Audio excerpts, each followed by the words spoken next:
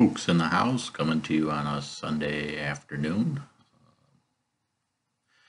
I did a little garden work over the weekend, pulled a lot of weeds, and I'm going to see about putting something in, maybe some radishes or onions to replace the garlic I finally pulled.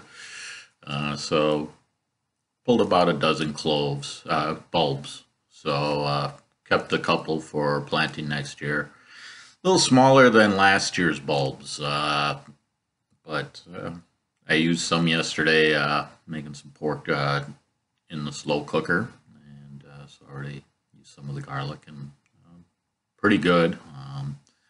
It's got a little more bite to it than I think the store from the store.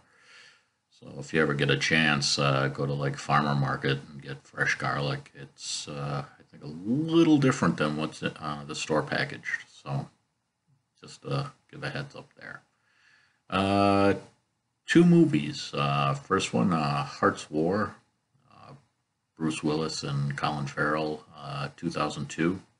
I think everybody can enjoy that movie during World War II. And other one came across and enjoyed it, Scorched Earth, and I think it's 2015. Um, that movie basically um, in the future years a female bounty hunter.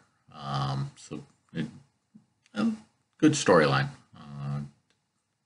Covers the what your interests if you're looking to watch an action movie. I think. So getting ready for another work week. So everybody, hope you had a great weekend and take it easy for the rest of the day and have a good one.